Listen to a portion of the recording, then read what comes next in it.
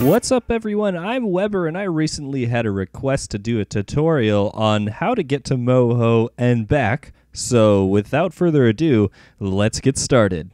The first thing that we're going to do is start out with something that's called a Hohmann transfer. See, we have our solar system here with Kerbal and Moho and Kerbin orbiting around it. Now basically we're going to leave Kerbin at such a speed that we will reach Moho at the opposite side of where we left Kerbal from. That's called the Hohmann transfer. Now it takes about 3,000 meters per second delta V to get from Kerbin to Moho, and about 3,500 meters per second to stop. If you're going to be performing a plane change, you want to add about 2,000 to 3,000 meters per second delta V to the transfer.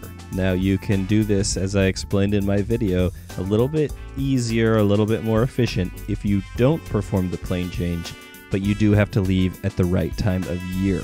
Now these values are really only for getting to Moho. You can use the Hohmann transfer to get to other planets, but it's going to be other values of delta V. Getting back takes the exact same amount of delta V as it took to get to Moho. The only difference is we don't have to use our rockets to slow down around Kerbin, since Kerbin has an atmosphere, and we can perform aerobraking to do that. The big question is, why would we have two separate ships, one for a transfer and one for a lander? It all comes down to weight. By looking at our Hohmann transfer values, we can see that we need about 14,000 meters per second delta V to get to Moho and back to Kerbin. That's 2 nuclear engines, 5 orange fuel tanks, and 1 capsule for the crew to travel in. And that leaves us with only about 0.05 in our thrust to weight ratio, which is slow, but we can use the Oberth effect to make things more efficient as we're leaving Kerbin. Once we get out, we have no problem just leaving it there burning. In order to get the same delta V out of a ship that's lander is roughly the weight of 2 fuel tanks, we need twice as many tanks in order to transfer it. That is only using the 2 nuclear engines. That makes our thrust to weight ratio stupidly low, and it would probably blow up on the launch pad.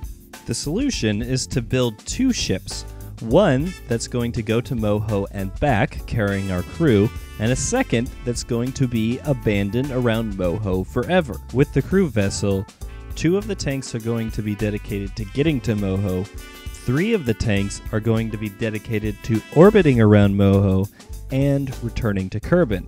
As explained previously, the amount of delta V needed to get to Moho and the amount of delta V needed to get back to Kerbin from Moho are the same. So our bottom 3 tanks and 2 nuclear engines will be used for getting to Moho and stopping. Since our lander isn't going to be returning to Kerbin, it can have the equivalent weight of 2 orange tanks and a command pod, which is actually a pretty nice lander. So now both ships have an equal thrust to weight ratio.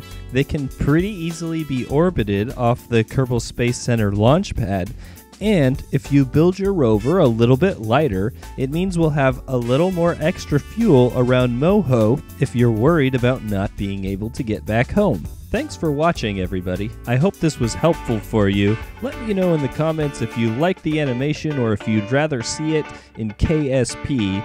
I'm Weber, and as always, stay entertained.